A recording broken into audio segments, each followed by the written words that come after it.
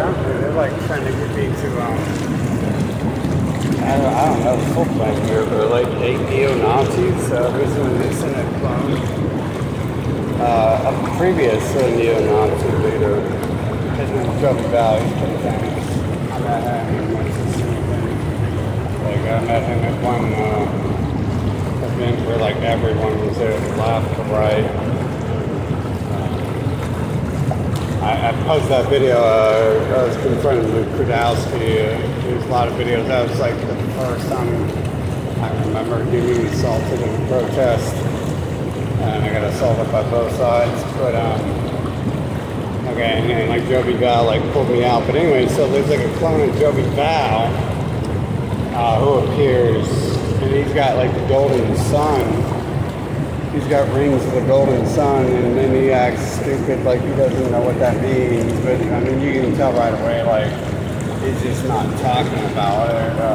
There's too many sketchy things going on with how he's acting, and then you know, a whole bunch of clone stuff. Like another person he brings around is talking about Ukraine, like that has anything to do with anybody's life. Like no one's ever talked to me about Ukraine.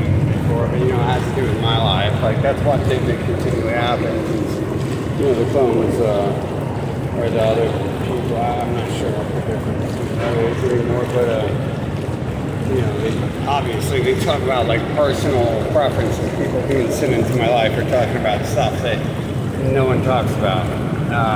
So it's obvious. You know, talking about a business venture I'm working on, and then you know, whatever else. Bunch of crazy nonsense I make up, like clones or gods and angels and demons and having thoughts, masons, all that stuff. You know, like when we come up with Nazism or communism or riots. And, you know, people don't talk about that stuff too much. Stuff, but whatever it is, like okay. So, anyways, he came into my life like a few months back.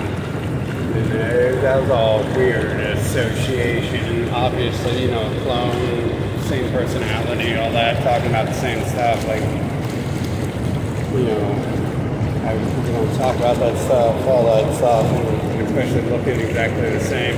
So then he brings along another person who has like this shiesty, you know, crackhead type look in his eyes, and you know how it is, right? Like. There's like 7 personalities and one crackhead. And, you know, one of the traits can be a thief, and you can tell a thief, you know, like, they have those like creepy eyes, and they're like fast-talking conmen, like they're like car salesmen and stuff. Generally, if they're not just like whacked out of their mind, like crackhead. They're shiesty people with that, you know, shiesty look, like they're trying to sell you a car, a box of baking soda, saying it's crackers, plant trees, picked off the tree, saying it's weed, you know, people like that. They kind of all look the same, right? They generally like have that look to them, like they're a shyster and stuff. It's called fast talking con men. Say it's look that goes on with that, so it's fast talking gone, man. And anyway, so that dude, like he's like in love with one of my coats, like, you know, some people like my clothing, and that's what they do. And so my favorite coat, everyone's favorite coat, is like a topic of discussion almost every time he talks to me and stuff. I told him I'd give it to him. Because it's damaged and I'm going to buy a new one. And I just told him, you know, to wait until the time comes if I get around to it. I have work to do and stuff, not shop 24/7. I mean, I could, but I don't want to anymore. I've been tired of that for 2 years. And he, like, kept hounding me about it. You know, pretty much every day, like, he'd say, you know, if I stood my ground or anything like that, like I disciplined the dude by not giving him the way he acts and stuff. But I promised I'd give it to him. I don't know if I promised, but I said I'd give it to him. And he's going to learn some lessons from that. Anyways, but so the coat comes up missing eventually. And it's like obvious, like when people went through my stuff, they were only after the coat because they could have taken money. I mean, you could buy a brand new coat instead of this one that's halfway torn up. And you get it taken. It's nice stuff, lots of nice stuff, like money and stuff worth more than money.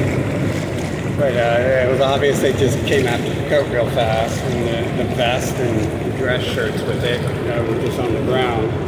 So it was just after the coat. So it's obvious it's this dude, and then he didn't talk to me. He hasn't talked to me since it's happened. But like every day he had to talk to me to try to get to know when he's going to get the coat and stuff.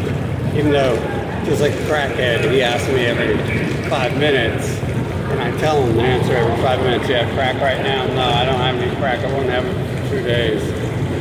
And then they come back 5 minutes later, they're like, you got some crack? And you're like, no, I ain't got no crack, man. I said 2 days, and they come back like 15 minutes later, and then they're like, you got some crack? And I was like, dude, I just told you I don't have crack. Like right now, we re-up it for 2 days. And then he comes back like 30 seconds, he like turns around, and he like goes around the corner, and he like peeks around the corner, and he's all like peeking around the corner, and he comes back in 30 seconds, and he's like, but you got any crack yet? And you're like, dude, no, I told you 4 times in the past like hour that it's going to be like, a while. I'll let you know when I get some crack for you. And then he starts to walk away, and then he'll like turn back around, and he'll be like, hey man, but I forgot to ask you about that coat. I want the coat.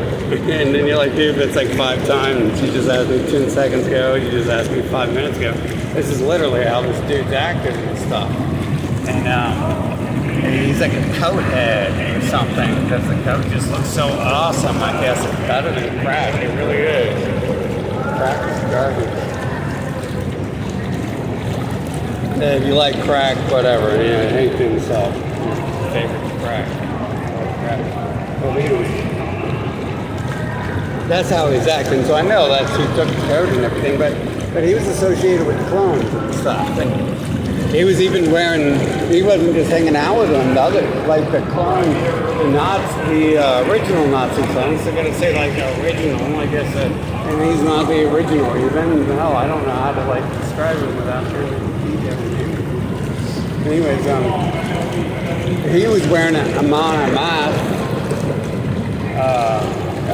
metal band vest, heavy metal band vest, and then so the coat head also had that vest too, and it was obviously like neither their like one of them, it wasn't their vest, and giving it to the other one.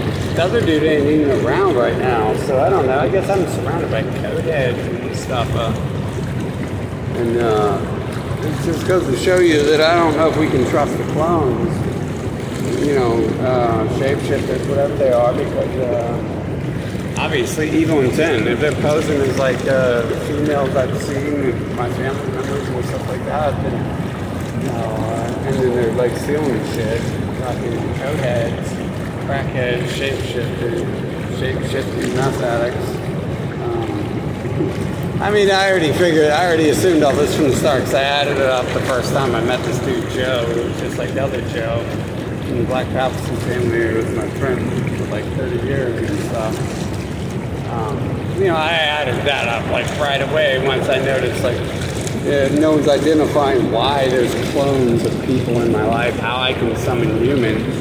I like obviously instantly like identified like, oh yeah, this seems real suspect, and I'm like summoning clones of people every time I ask to see someone over and over again and stuff like that. So anyways, so that's the story of the coat heads and the clone, the collision, the path there, and whether you can start to experience summoning other humans and the clones at all, the shapeshifters at all.